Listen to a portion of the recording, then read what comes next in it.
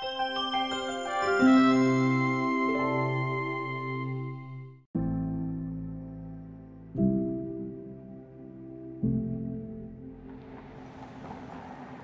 good afternoon to all of you. We are today making new Americans. My heart actually does, it overflows with happiness. Americans are born all over the world. They just haven't come home yet. Raise your right hands and say after me, that I will perform work of national importance. That I will perform work of national importance. Under civilian direction. Under civilian direction. When required by the law. When it requires by the law. That I take this obligation freely. And that I will take this obligation freely. Without any mental reservation. Without any mental reservation. Or purpose of evasion. Or purpose of evasion. So help me God. So help me God. Congratulations. Let's give a hand to these brand new Americans. Outstanding. Outstanding. All right. I am honored to be the first to wish you a warm welcome as brother and sister Americans. I could not be happier. I am just pleased to death for you and for our country. Oh my goodness, I cannot believe it. I'm so excited. I never claimed myself a citizen of any country, even though I was born in the Congo. But now, this is the time I can claim myself like I'm a citizen. My brother, I could not be happier for you. Thank you. Becoming an American citizen meant the world to Edumakono Zetho. Here's why.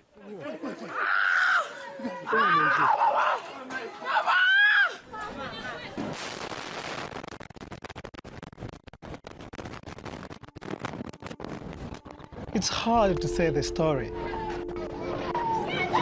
I was born in the Democratic Republic of the Congo, but I didn't get a chance to live in my country because of the war.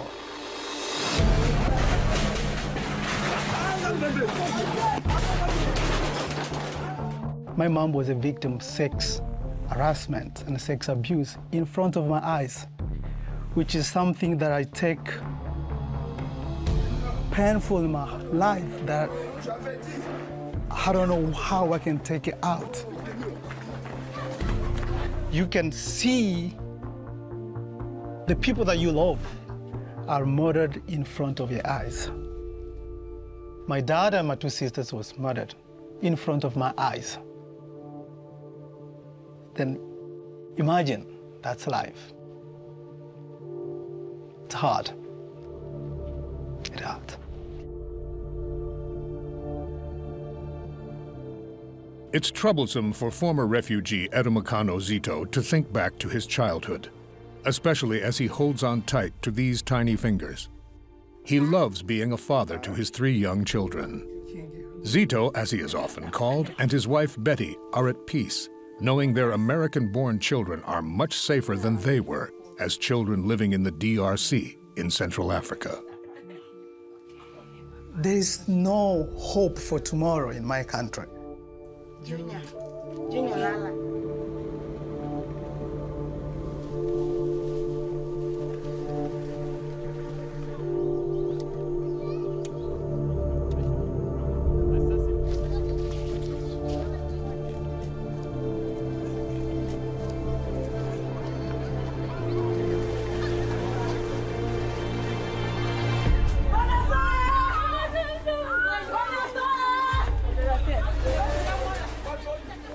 Back home, I know the friends of mine, we went middle school, they're not, they were murdered.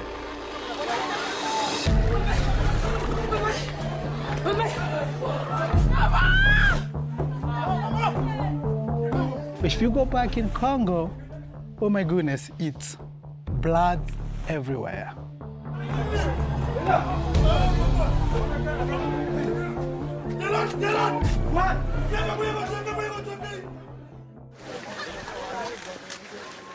The bloodshed from armed conflict, political violence, and corruption has plagued the DRC for decades. The eastern Congo, where Zetho and his wife are from, has been home to the world's deadliest war since World War II. The United Nations says 7 million people were murdered from the early 1990s until 2016. And we all know, if the United Nations gives a statistic like that, we know it's more than 7 million, for sure.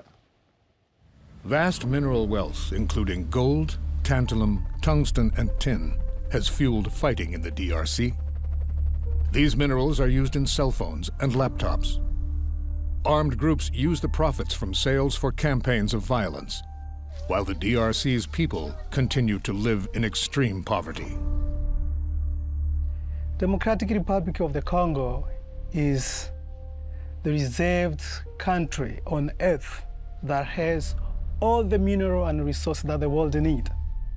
Diamond, zinc, coltan, all of those minerals involved war in the country. So all the developed country need those resources to make companies run. But for us as Congolese, we never have hope and peace in our own country.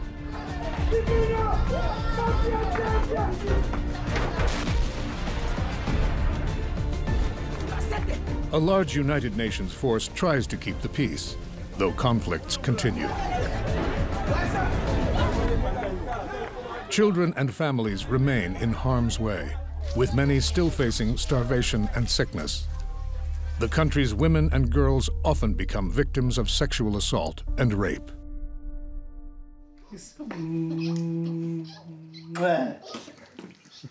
A young Zetho went through therapy to help him cope with the violence that devastated his family.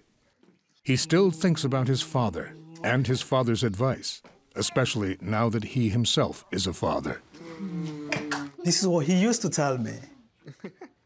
The future of any person depends on what you do today. So just focus on education, make sure that you go to school, you can become someone. Zetho was only 10 years old, hoping for a better future, to become that someone. Zetho, his mother and younger brother and sister escaped the Congo and headed to a refugee camp, Nyarugusu, in Tanzania, joining approximately 150,000 other refugees. The United Nations calls it one of the largest refugee camps in the world.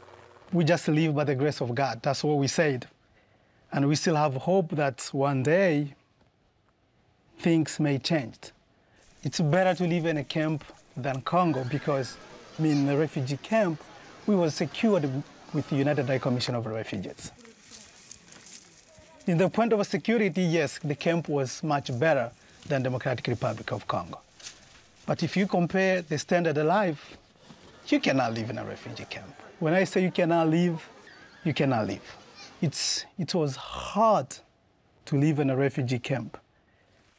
They lived in unimaginable conditions for over 15 years. Just imagine you live in a country or in a camp, there is no electricity. There is no proper water that you can drink. We share water with animals. You have to wake up early in the morning, maybe 4, 5 a.m. to get water that you're gonna drink. Imagine you live in a place that sometimes it's 4 to 5 pounds of rice that you have to eat for 2 weeks. It's a hard life, and everyone is stressed out, everyone is burnt out. Battling through the hardships, Zetho received his high school diploma while in the camp. He also earned a college associate's degree, became a teacher, and a supervisor of a daycare. The camp is also where he met his future wife, Betty. Zetho and his family eventually were asked to participate in the Refugee Resettlement Program. The United Nations Refugee Agency oversees the process and identifies cases to be referred to resettlement countries. Refugees do not apply for resettlement themselves. Because of our story, because of the struggle that we have, they decided to give us a chance, a new hope, to move to the United States. The UN Refugee Office refers only the most vulnerable cases, refugees whose lives are in danger in their current host country.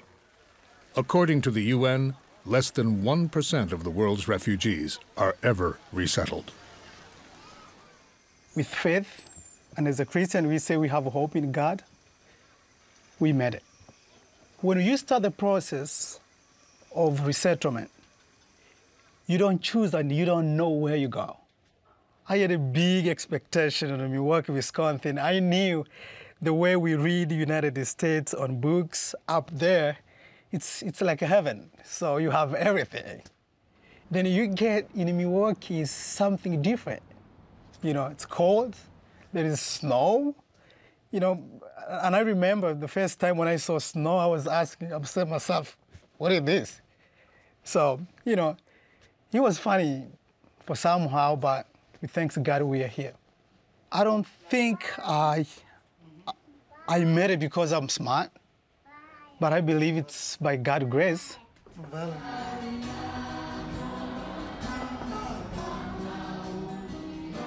Faith is the only weapon that we have. Without faith, I don't believe that I will be here. Without faith, I don't think I can move forward in my life.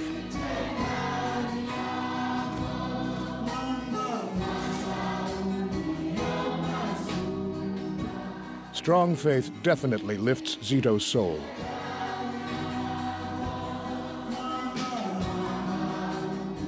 And greatly influences his family life. We don't have another legacy to our children besides God. So we teach them how to be kind, how to pray, you know, how to be thankful to other people.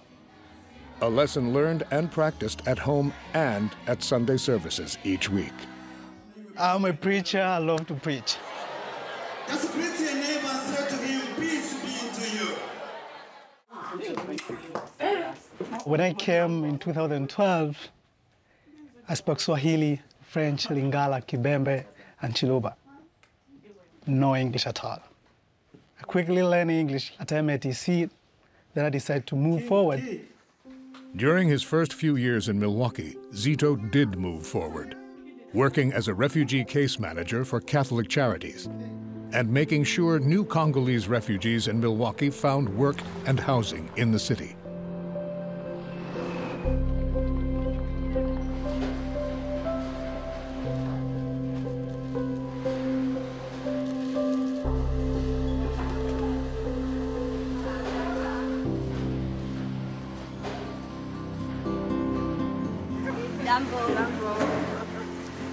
I can help more than somebody else can because I know what they went through.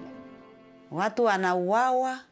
The value of humanity does not exist in Congo for now. The country is not safe. People die every day. Women are sexually abused. They have no value as human being in Congo.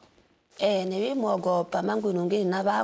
was really, really scared because women were the target for both ways. The people was fighting against the government or the government soldiers. So I was really, really afraid, but I thank God I was not a victim of sex assault or sex abuse. But my sister was a victim. Ndugu yangu aliuawa na mimi tuko pale tuko tunakimbia na ndugu yangu akauawa. My beloved brother was murdered on my presence in 1996. He didn't accept the offer from the government to join the army. Yes, they shot him in presence of my eyes and my children. I thank God on behalf of my family that no one in the family was kidnapped or killed, but we see our neighbors was killed in our presence. We heard the voice of guns at night. Then the people in the village said, this family was attacked, this family was attacked, and when we went there, we found people was murdered. Life for children in Congo at that time was hopeless, fearless of everything. Children was living with no education. I don't think I should be alive if I was in Congo. The way we see in the television, the way we listen to the radio, it seemed like our generation was ended in the Congo because of the war. Children are the main target. It's crazy. Yeah, we don't know what they want. Appreciating the good life and the little things become even more important for Zetho as he keeps an eye on what's happening in the Congo. He reflects on what could have been. Maybe I would be died already. I would not be alive. Meanwhile, Catholic Charities Milwaukee has since ended its refugee resettlement program due to lower arrivals. Zetho keeps moving forward while still looking back. He formed the Zetho Foundation to help orphaned children and abused women back in the Nyarugusu refugee camp. So the idea was, what can I do to help other children like me who was victimized during the war?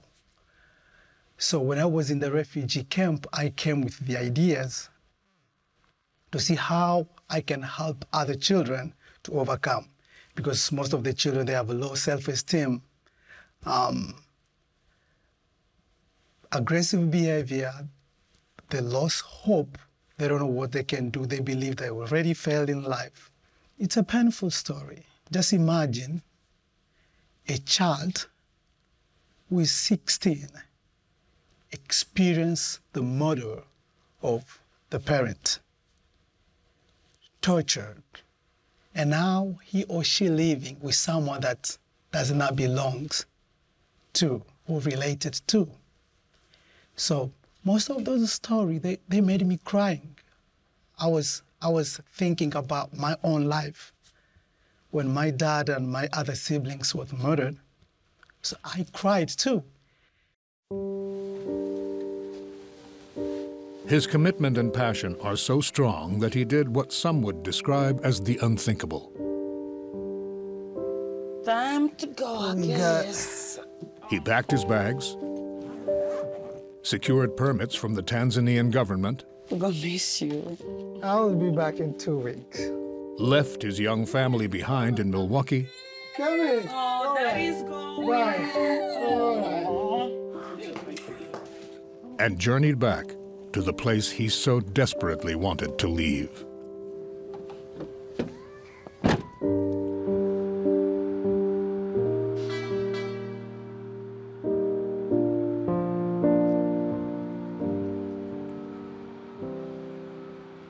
Chicago, hello Milwaukee. Just in a few seconds, I'll be taking my flight from Chicago to Turkey by using the Turkish Airlines. It's gonna be a long flight, but thanks to God, I just landed in Tanzania now.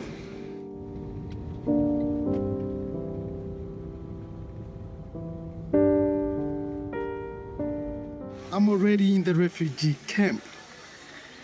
This is how the camp of Nyarugusu look like. They have talented children who can play and do everything they want to do. I just want to try to give you a feedback, a small feedback of how now the refugee camp look like. I've been in this camp and I left in 2012.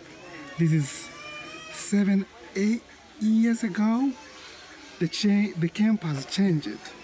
You can see how the camp look. The color of the camp, that's making me smiling again. It's red everywhere. The camp has changed. When I was in the camp, we was 110,000 refugees. Today they have over 200,000 refugees. So it's a huge camp. I was really amazed to see how huge the camp is, and especially the change of the camp.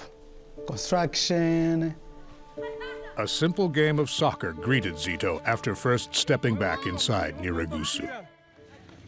We have a soccer player right now between Zone 8 and Zone 9 of the children, and I'll be one of them, will be playing soccer with them.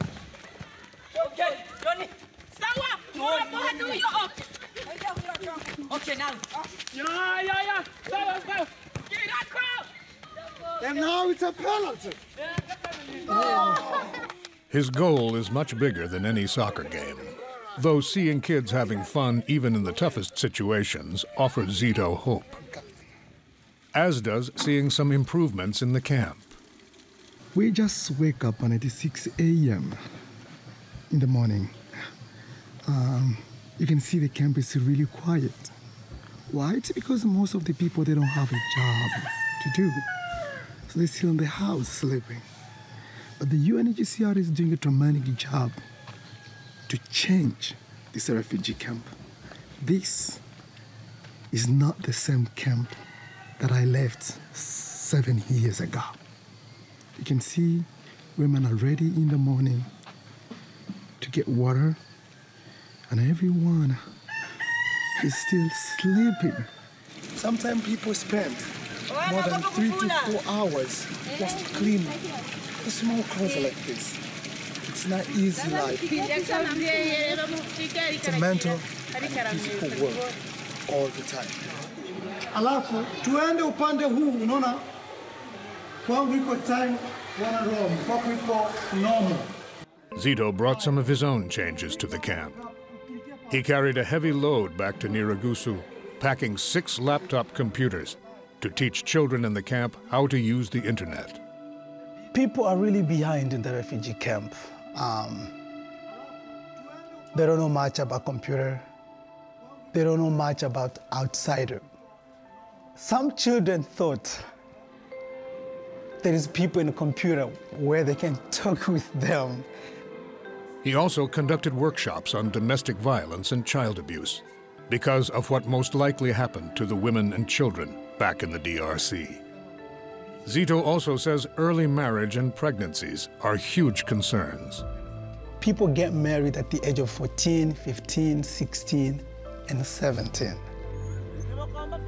A young girl at the age of 15, she already have a baby. It is the children, Zetho says, who really inspire him to do what he does.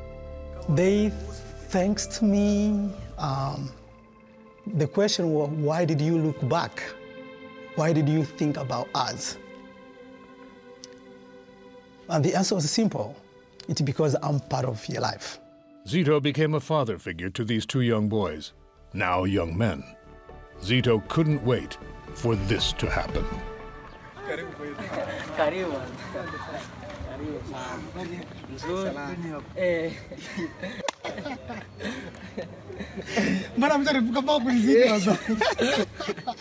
Very emotional time was when I saw those 2 children again. I cried, to be honest, when I saw those children again. I cried. They're the cause of why I started this foundation. The story of these children is really amazing. Deo Kashindi, he lost his parents when he was 2. And now Grandma is the one who's taking care of him with nothing, absolutely nothing. When I was in the camp, I was the provider myself, buying clothes, shoes, and all the basic needs of the child. And we have in other side, Yano, was raped at the age of 10. When I left the refugee camp, one was 11, the other one was 12. They gave me a gift, 2 of them at the same time. It's about friendship. This was the gift. To tell me, no matter what I'm doing, I don't have to forget them. Zetho has no plans to forget them. So my dream is to have a big family. Even though I lost my dad and other siblings, but I gained other people through the foundation. So I still believe I have a big family, including those children. They cried for the first time when I told them So we share the same story. They don't have anyone that they call dad. So the question was, I'm actually young, I can say that way, to be called dad with them. So are we gonna call you dad? I say yes and no. Whatever you feel. But you wanna call me brother or friends or dad, it's okay with me. His time with these young men and many other refugees quickly ran out. The inevitable and difficult goodbyes came too soon. The children came to me, they hugged me to say bye, but they just told me one message: do not forget us. Even though you go, do not forget us. We live in a condition of life that you know we need to see you again to come back here and to help us. If God's will, I will come back. And I will do whatever I can to help you. That is, without a doubt, Zetho's hope for tomorrow.